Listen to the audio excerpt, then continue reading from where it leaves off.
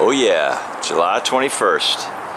Hey, if you're not losing flies, you're not fishing hard enough. So John, this is your retired fly stack here. That is, those are, you can see, this one's got some solid teeth marks in it, so sweet. You can do quite a bit of different stuff with the bobber. Yeah. One thing I really like to do now that the river's higher is put a streamer under the bobber. Oh, nice. And just dead drift it.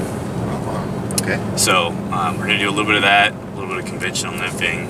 We'll see if dry fly fishing picks up. Yeah. Not quite hopper season yet?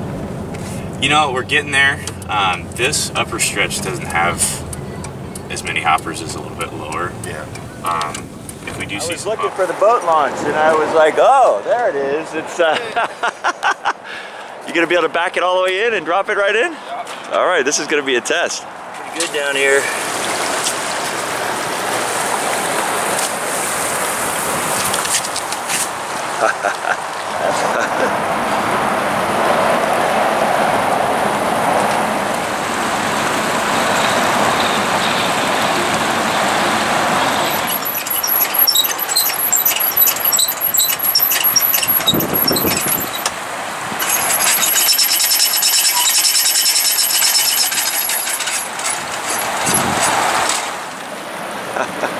We decided just to go to the bar. It used to be a lot prettier. Beautiful.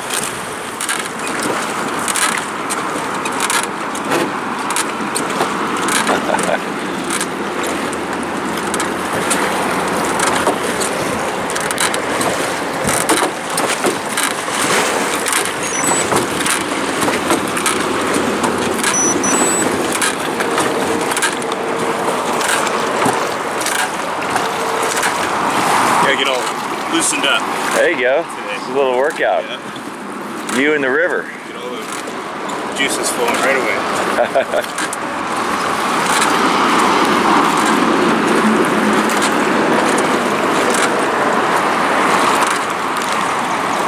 All that stuff. Yeah. Oh, jeez. Snap it like a one-piece rod.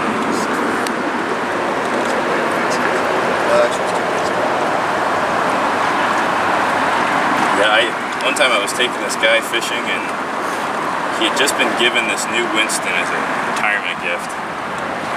And it was really windy that day and he set his rod in the car door and the wind blew the car door shut on his brand new rod. Oh no. Never even got to fish it. Wow. Yeah, you gotta protect the rod. Yeah. Fishing with friends. Information. I'm going to fish in two different techniques. Mike, you're going to be fishing a pretty good sized little streamer under a bobber. Kind of targeting some of those bigger fish with that technique. Okay. And so what happens is when they bump up the flows in the summertime, that flushes a lot of the baby salmon down through the system. Okay. So we're going to throw a fly that kind of looks like one of the, we call them salmon smolt. Yep. We're going to kind of impersonate one of those. Bounce it off the bottom just like a Yeah, it's not necessarily right on the bottom. It's kind of, what it does is it just kind of swims around like this, floats around. And I'll show you the knot that I tie that kind of allows it to do that. It's called a loop knot. What kind of knot? A loop knot. Loop knot, okay.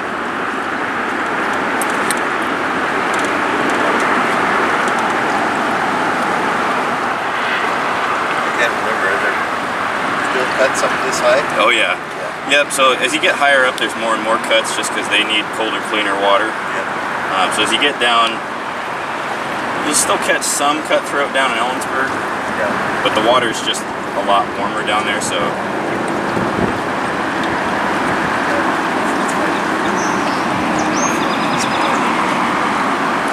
Came over one winter and fished right below the power lines.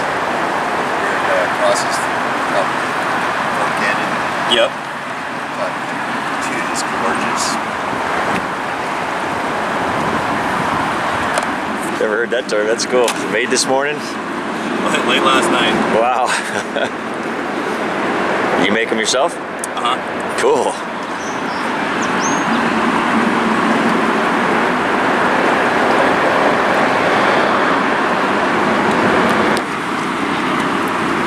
caught some nice, over the years, just done really cool trips in the Yellowstone. Down to Yellowstone. We're sitting there at lunch and the clouds come in. Clouds came over. He goes, get in the boat, put a streamer on. In like 5 minutes, just get it. Crushing fish. Happened one other time. It's hits. Yeah, they do. Yeah, they get to fish them a little bit different than we do over here, but I am of the belief that a lot of fish sit on those little shelves, you know, with big drop-offs and things like that. But I believe that they sit right on the shelf. So if you're, say you're casting this fly, and you have an opportunity to throw it up onto some shallow water that's eventually going to turn into deep, I like to give it some quick tugs and then let it drift off the deep. Just go over the edge. Exactly. Yeah. That catches their attention and it's coming. Yep.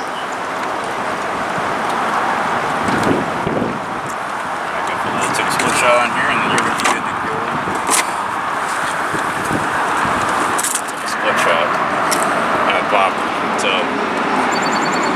you're throwing a lot of stuff around. Okay. So when you're making this cast, Yep. you know, it's not necessarily that river runs through it, tight loops, 100-foot cast that you see in that movie. It's going to be more of a functional cast. Yep. Big open loops, more of a lob than anything. Sure. You just want to get those flies out there. Presentation isn't necessarily as important with this technique just because they're going to be sinking anyways. So. Sure.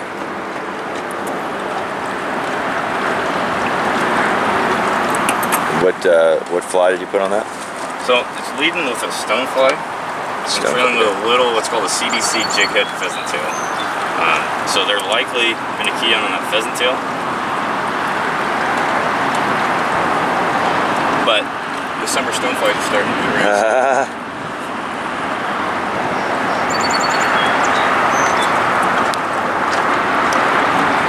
Summer stones are starting to move.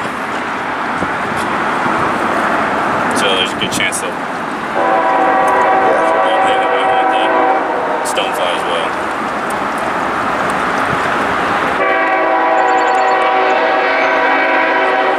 Nature.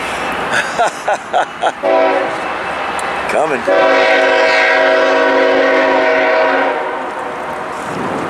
Oh, other side. Good. I'm glad we don't have to hear him for the next 10 minutes. Is that Woo! Look who's bringing it in.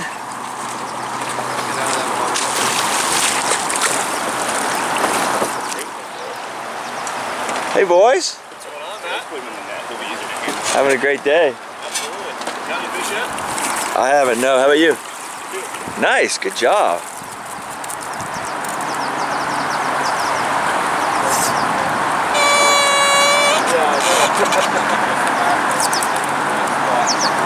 we go. Nice. All right. It works. That's a beauty. Westlow cutthroat trout there. Probably Nice. like 13 inches or so. Sweet. There he goes. Well done. He's that. Yep. That's a hearty meal. Yep. Might be bigger than 4 or 5 pounds. I think those are here. Get fishing hoppers. Size 6 inches. Yeah, I know.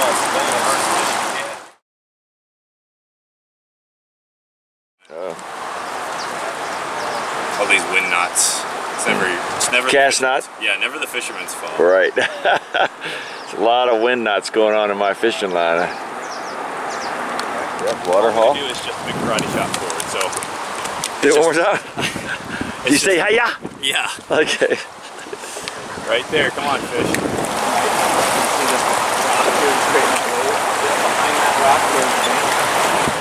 There's some water that comes off that log. It's gonna be deep. And that's a great little spot. Yeah. Once we pass them, you can start getting things up. There you go. What's up, fellas?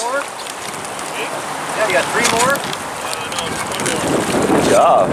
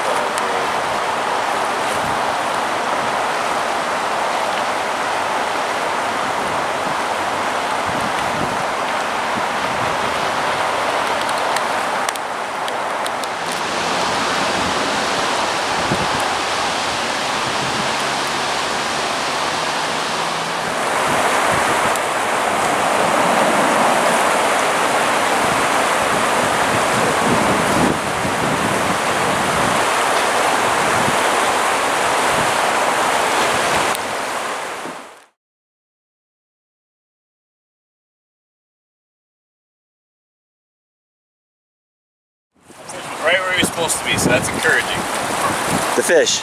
The fish was, yeah. And I happened to get lucky enough that my line was right where it should have been too. That was fantastic.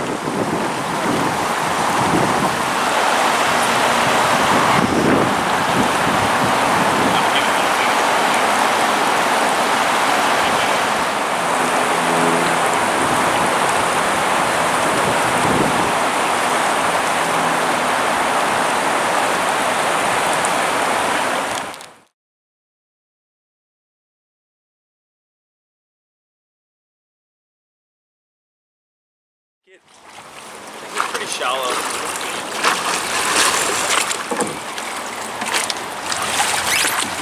Give it to Mikey, he'll eat it.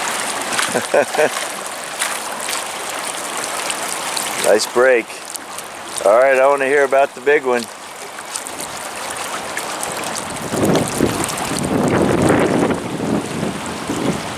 Big dirty stuff, John. What's that fly called? This is something I made up. John's made up. Yeah, I usually don't name them. No? No, they say you can't trust anybody that names their own flies. Ooh. How long you been tying flies? That was about 12. Wow. Yeah.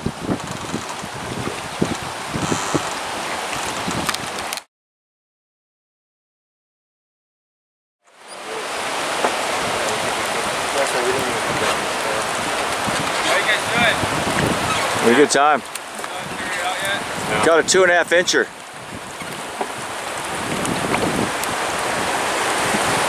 Alright, watch your line there, man.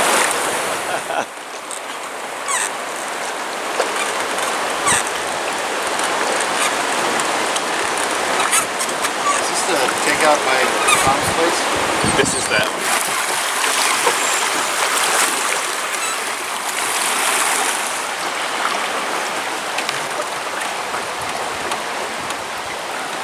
Or if it's the universal language, why would a worm be unorthodox? It's a little weird for this time of year.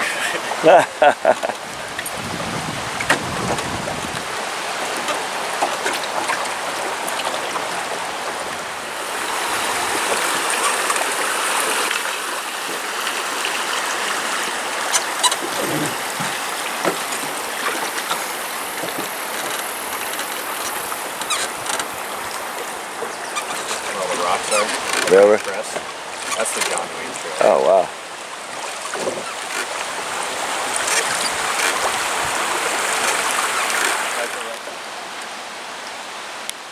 That's that bobber race going.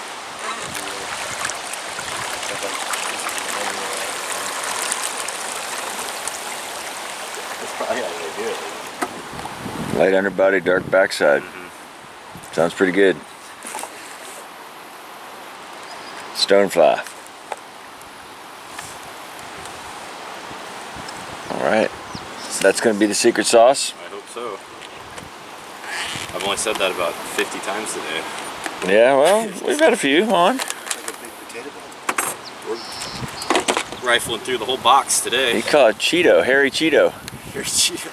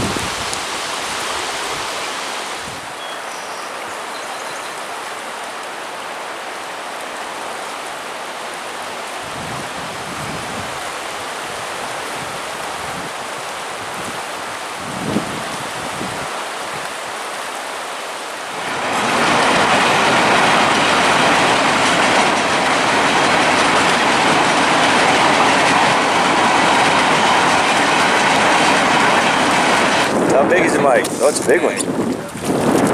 Woo!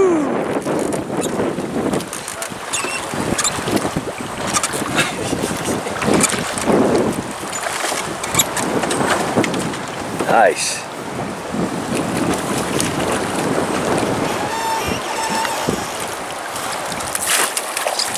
You didn't like the net.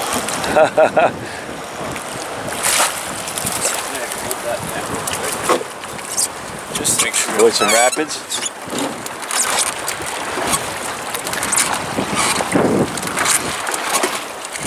Well, perfect. Teamwork right there. Well done, Mike. Yeah, we were heading for some rocks, so.